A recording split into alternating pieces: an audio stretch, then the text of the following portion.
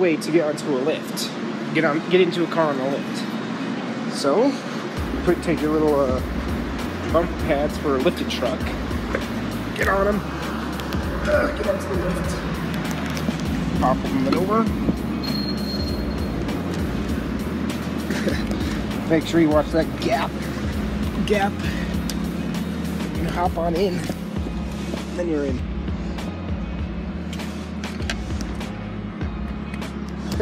That's scary, no one had the e-brake on. Yeah, I would leave that on while you're up here, even though it wouldn't do any good.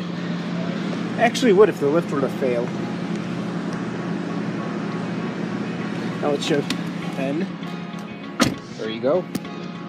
Turn on some jam.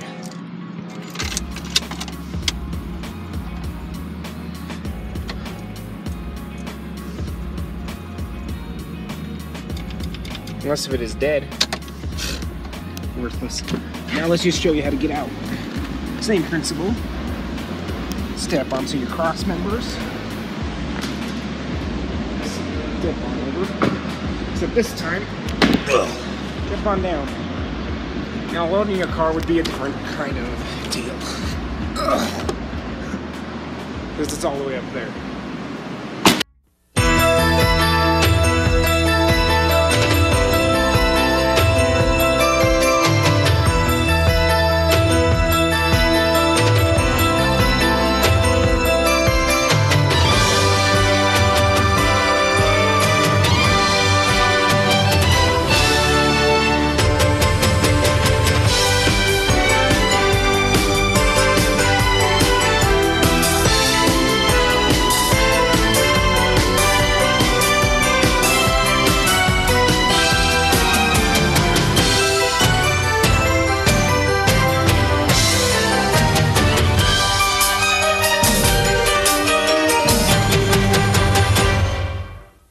So I have my keys now, so we're going to check if the battery's charged now and see if I can get this thing started, because I have a fresh thing of fuel, about, I'd say maybe 2 or 3 gallons. Ah, there we go. No wonder. Nope.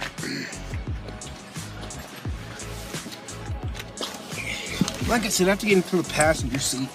There's no way to fix this thing. Stupid. Okay. It's alive!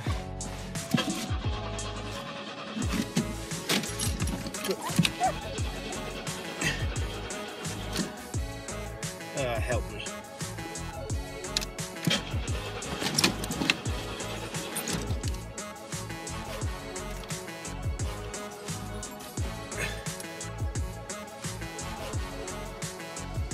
Fuel pump is gone.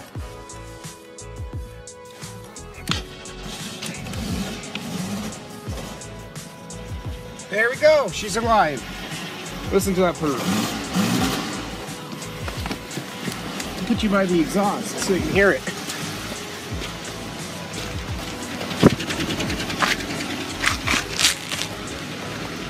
Ugh.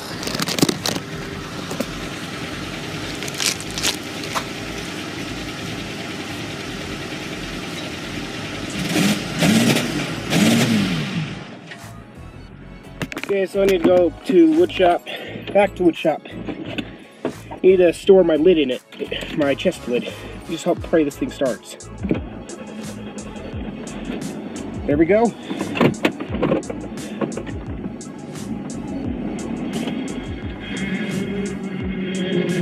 Ooh. And it died.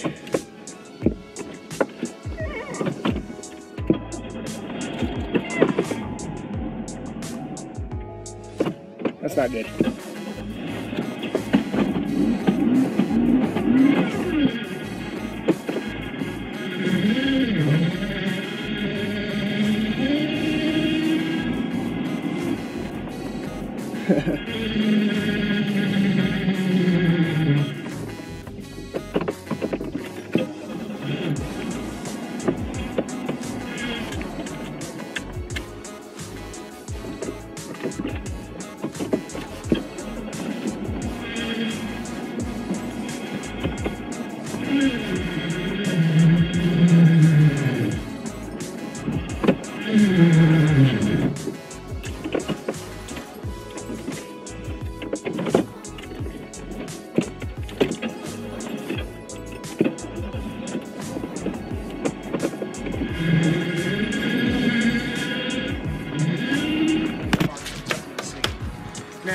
think the problem is for why this keeps stalling, as you saw in the last clip, is because of the misfire of the car. And look at that, it's easy to move.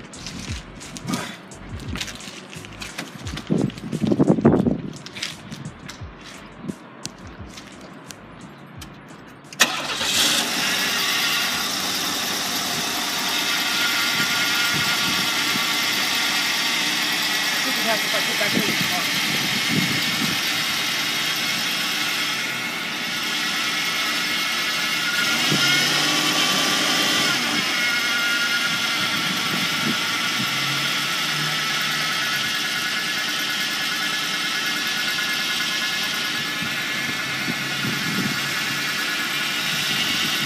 3? Yeah, now the battery's ready because, like the idiot I am, I left the park lights on. This is the throttle.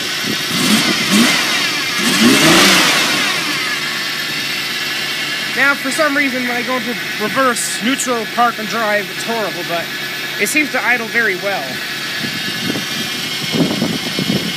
It looks like the thing's charging my car right now. The car is charging my thing right now.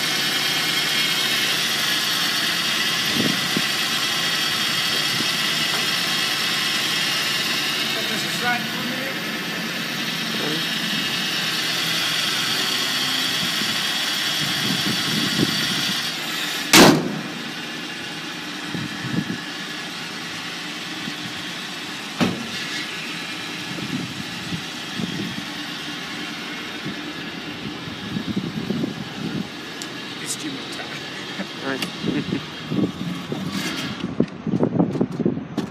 There we go. Oh well. Right. So here's the 1980s way of starting a car. In a manual, you put your foot on the clutch and sometimes on the gas. In an automatic, you put your foot down.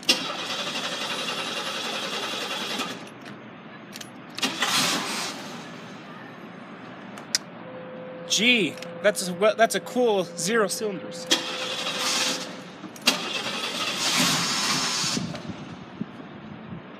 What the heck is going on with this thing?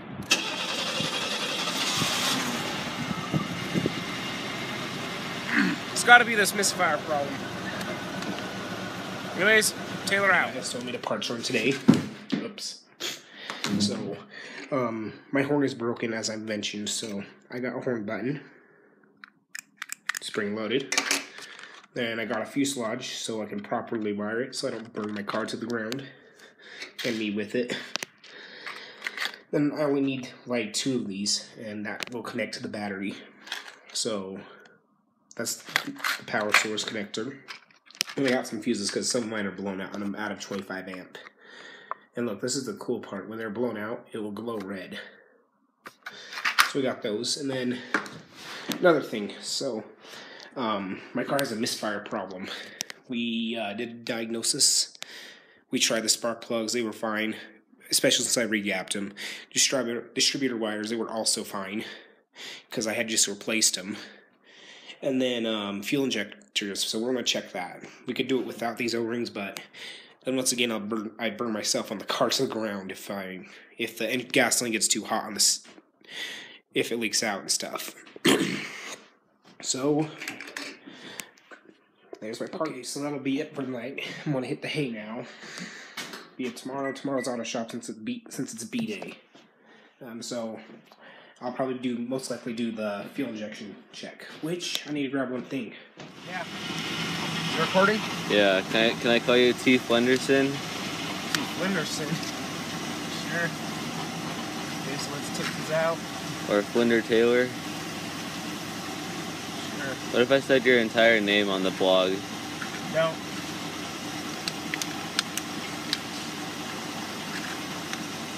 Yeah, I'm trying to keep things a little private for safety.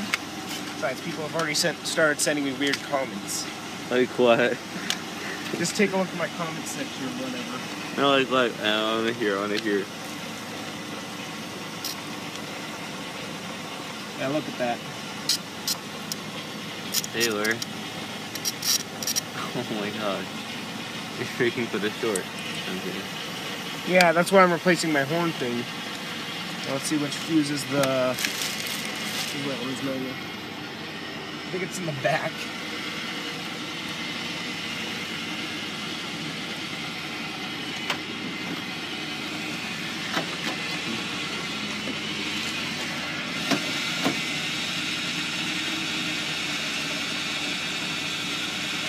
I thought.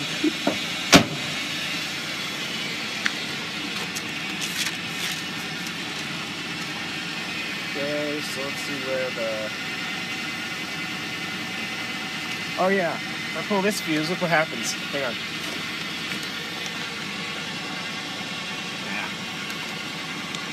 Oh, here's my fuse puller. If I pull one of these fuses...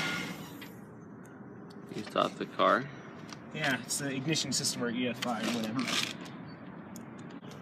Yeah, look at this spoiler. It's 1985. Sick, dude. Okay, so cut for a minute. Clock.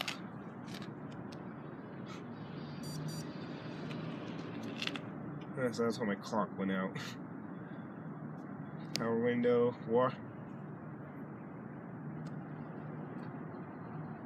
washer slash power window. Come on, Taylor, pump it.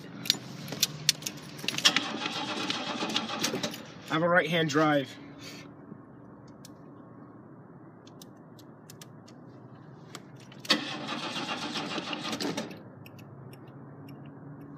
This is what happens when you leave your headlights on. Here, let's...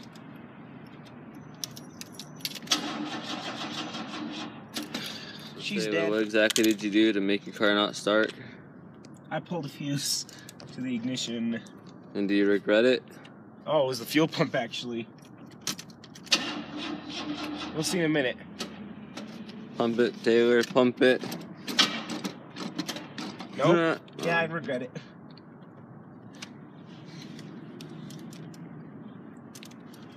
Oh well. This car has given me a lot of trouble. Just thank goodness it's a cheap car. Cheap as in free? And I know I have to pay for it. So far, it's like, well, my parents originally offered me $100, but I have to buy a new tire for this thing, so it's probably going to be around $296, plus all the parts I've bought, plus if I paid them off. Yeah, but cool, excited about this wiring system. And the other bag I have is the fuel injection railing. So if I have to replace anything.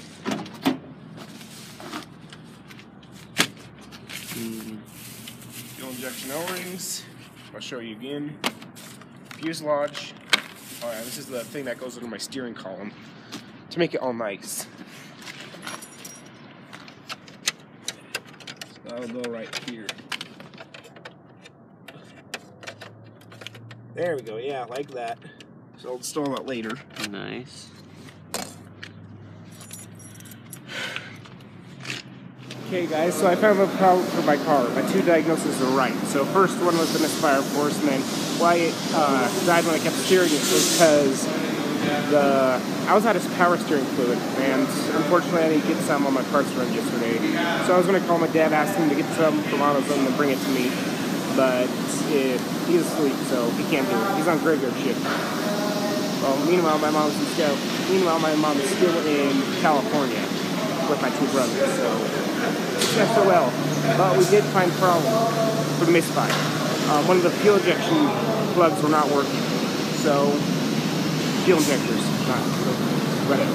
But luckily I brought some spares with me, and we're going to use those. I forgot to mention one thing. So when we were testing the fuel injectors, we had them unplugged, and I had my ignition fuse pulled out. But it was really funny though. Anyways, they told me to crank it over, and I did. So I cranked it over, and then I let it go, and then there's a big flame that comes up. The car caught on fire. Now, I'm not exaggerating. I do not lie on my vlogs. Simply, the camera was off. No one was hurt. The car wasn't hurt. I did yell, "Get the fire extinguisher!" But it was basically a gasoline fire, so it ran out of liquid, and then it was gone. So despite the fact that I'm going to be late to lunch, today's been a very successful day. It wasn't actually the fuel injectors. It was the fuel injector wire, because not only the distributor wires got chewed up by mice, but also, what was the other thing? Yeah, the fuel injector wires got chewed up too. So, in the end, if you have enjoyed this video, please like and subscribe and have a good day. To be continued.